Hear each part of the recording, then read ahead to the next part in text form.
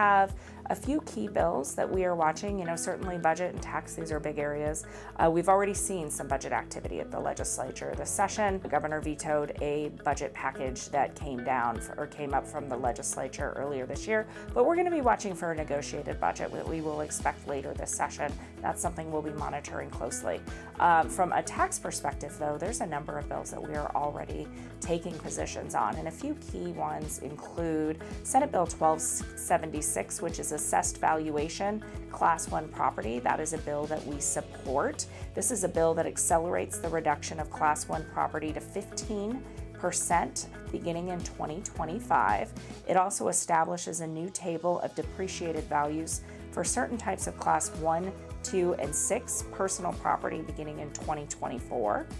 We also support Senate Bill 1260, Small Business Income Tax Rate.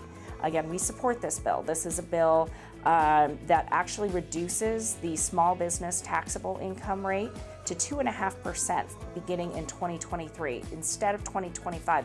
This will align that tax rate to the individual income tax rate, which we know in Arizona has already been reduced to 2.5%. And then a final bill, and we do this bill all the time in Arizona. It seems really kind of just mundane, non-controversial, but it's actually really important, and that's our Internal Revenue Code Conformity Bill. And this is where we make certain our tax code in Arizona is in alignment with the Internal Revenue Code, and that's just to make certain that when our taxpayers in Arizona go to complete our taxes, it is as simple and straightforward as possible.